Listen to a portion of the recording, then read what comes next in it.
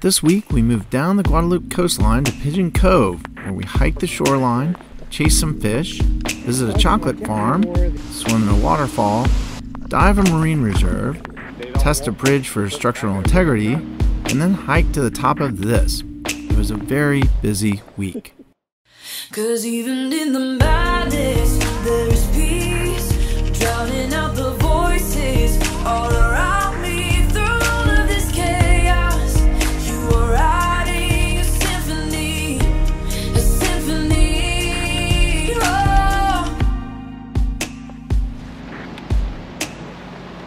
After spending about a week near Dahé in Guadeloupe, we decided to move down the coast to Pigeon Cove to dig into the Cousteau Reserve as well as some land excursions. All right, I'm just documenting us removing William from the family because he's 18. Here you go, ready? Remove Will from the family. Stop it! You're mad that I have long arms. Your arms are not long. We didn't really remove William from the family yet, but he is on his last couple of months on the boat, so I gotta keep him on his toes. I saw him fly up here. Yeah, what are you doing? Get out of here, punk. The big draw here is the Cousteau Reserve that includes Pigeon Island, but Bouillante and the surrounding area is a popular tourist spot, so there's easy access to lots of land-based activities as well. Our first order of business was booking a guided volcano hike. These things fill up fast. And then we talked with the wonderful people at the tourist office, and they arranged a rental car for us.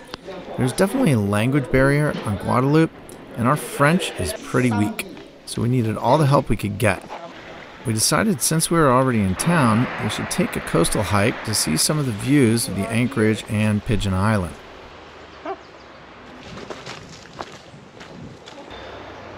So this hike just wanders along the coastline, and we'll be able to look out at the Pigeon Islands. I like the other trail. It went to a pool. A swimming pool? Yeah, condos and a swimming pool. Again? Yeah.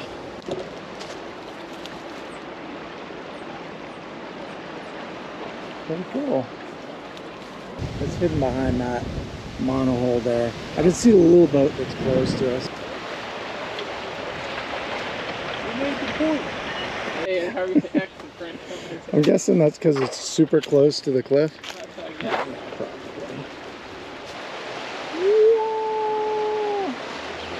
Wow. So this trail has a lot of ups and downs with lookouts off of different points like that with danger signs. It's great on a day like this where it's sunny and dry, but I would imagine if it was wet, this would be really difficult to go up and down on. You can see it's pretty steep. Anyway, good hike so far. They're next to each other, about 5 feet underwater. Okay, now you can see all the paddle boarders. Wow. Oh yeah, that's a more big what it looks chain like. of them. Kayakers or paddleboarders? Kayakers. Oh yeah, that's exactly what it was. No. A boating hazard. Yeah. Just kidding. That is crazy how it looks, you standing right there. Snorkeling right there. You can go down there and see over the little. Woo. You do forget. I last minute. But No, this is a top-down view. if there were So important point, as you're walking past the beach towards the trailhead, the actual trail does not look like the actual trail. That Is not the trail. look for orange markers. You're gonna go through these trees. It's weird that it's marked that way, but that's the way it is. So that was the whole trail. What a great hike. It was beautiful, some great views of the bay of Pigeon Islands, and I'd recommend it. Come when it's dry. If it was wet, it would be difficult and slippery and unpleasant. So if it's a dry day, come do it. It's an easy hike.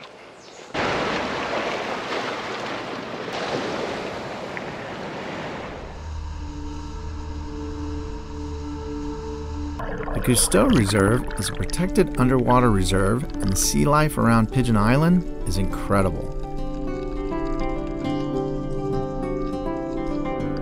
Now that we're in the water so much, I'm going to try and narrow down these videos to the fish and creatures we haven't seen before, like these guys. These are called black triggerfish.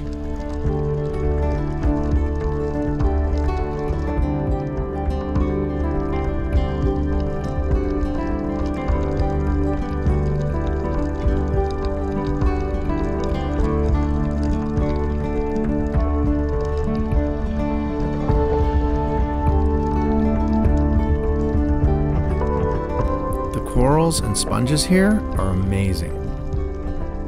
While I was swimming, I came upon this school of light blue tangs, so I decided to follow them.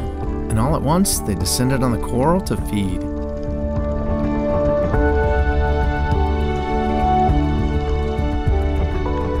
It was mesmerizing. I could have watched this for hours.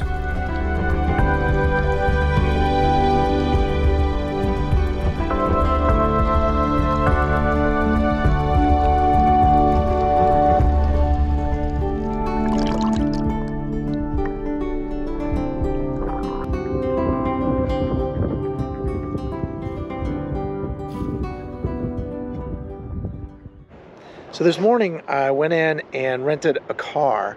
We've rented it for 4 days so we can go and explore some of the things on land that we can't get to from the shore. Today we're going to go to a chocolate farm, and then we're going to go into the national park and see if we can't catch a waterfall or two, maybe even go swimming. Full day. It should be interesting. It's a stick shift minivan, which I've never driven before. I know how to drive stick, just kind of weird in a minivan. Anyway, we're gonna head out here in the next hour or so and grab Seascape and go explore the island.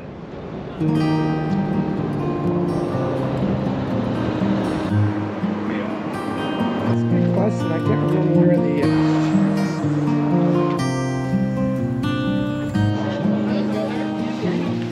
Cocoa House has pretty extensive gardens, so we walked around for a while before our cocoa lesson.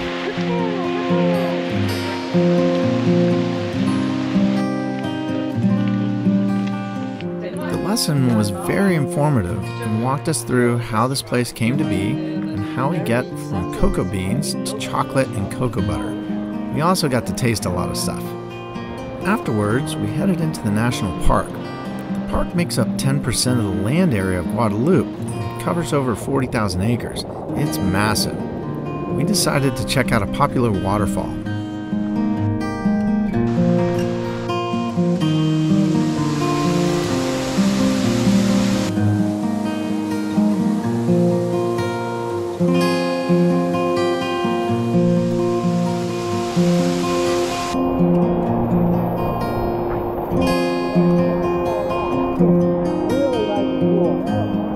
There was a girl on the waterfall there that wouldn't get out. She wanted a perfect photograph, but she was in there a long time. So Shane decided to go in with her, and she soon got out.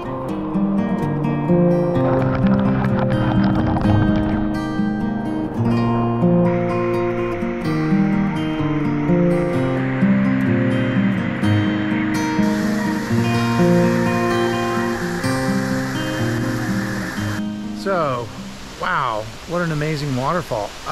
We just saw it on the map and decided to come. There's a bunch of people here, but it's Saturday and it's not like we're at Disney World or anything. There's plenty of room, tons of people, but super fun. Water is so refreshing. You can get right in the waterfall, and it's an easy walk from the parking lot. So if you want an easy thing to go do and you have a car, definitely come to this waterfall. I'm not going to pronounce it because I'm going to butcher it, but definitely worth the trip and super fun. Bring a bathing suit, bring a towel. It's about all you need.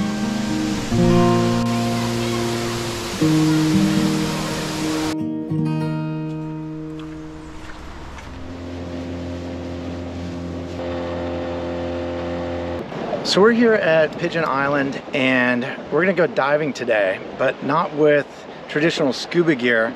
Shane and I are gonna be using tankless diving systems.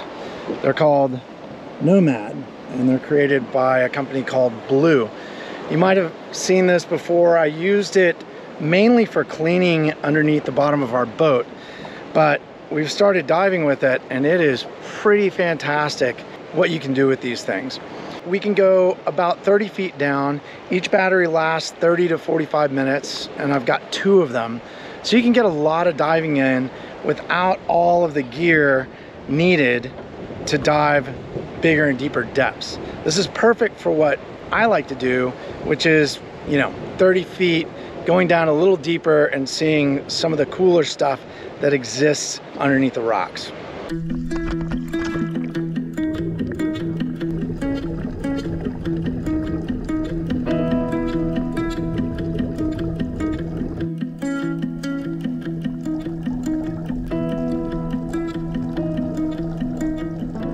Diving with the Nomad is a pretty big change from snorkeling. I can suddenly go deeper and stay down to see more things. It's pretty wild looking back up at the surface. It seems a lot deeper than 30 feet.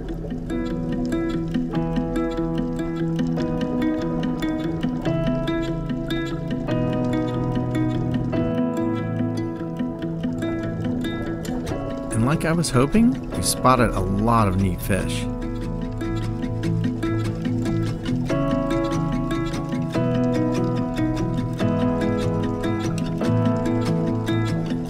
So one very important thing to remember is that this is diving, and all the regular diving precautions and procedures need to be followed.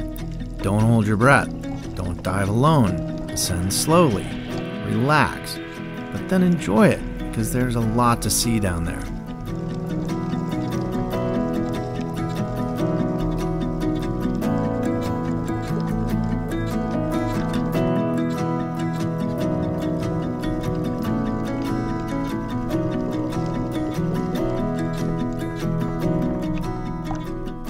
All right, so that was the dive around the north side of Pigeon Island using the tankless, what's it called? Tankless dive system. Using the tankless dive system from BLU.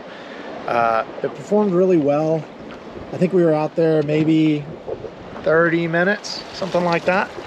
And just a blast. We were down there, we saw some other divers, and yeah, right down there with them. Saw some fish I haven't seen here before, which was pretty neat. But yeah, this thing is way cooler doing this than cleaning the bottom of the boat. So I think I'll do more of this and less bottom cleaning.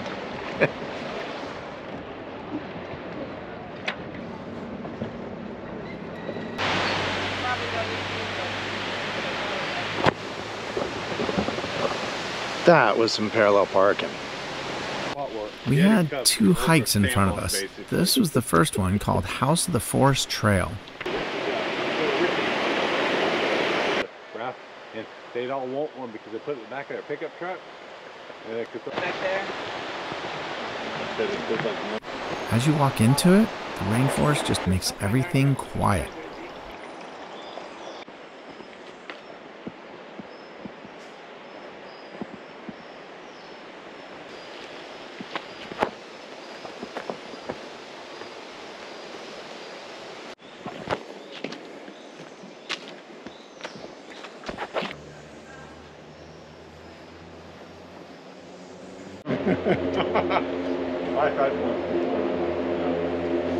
I understand you're trying to use all this stuff.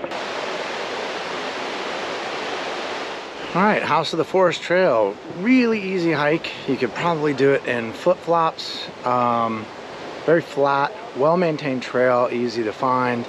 Parking, there are 2 parking areas. You just got to kind of look for it. And the entrance is right by there's kind of a house at the lower parking area, and the trail entrance is right there. So if you're looking for a really easy 1.5 miles maybe trail, House of the Forest is probably a good one to go try out.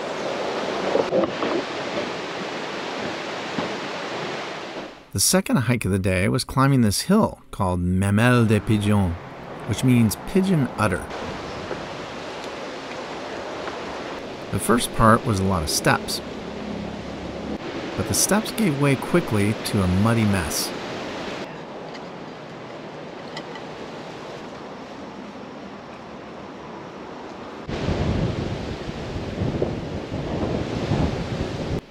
Now the online reviews said the top was overgrown and you can't see anything. That was wrong. There's a viewing platform with a 360-degree view.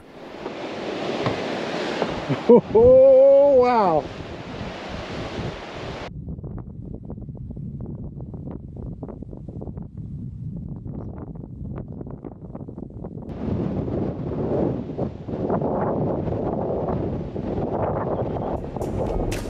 This hike was a little tough, but well worth the effort to see that view. The hike down was a lot easier. So that's it. Thanks for watching, and tune in next week as we continue our adventures on Guadeloupe. We even hike to the edge of a volcano and make it back in one piece. Thanks again for watching. Follow us on Instagram for daily updates, and we'll see you next week.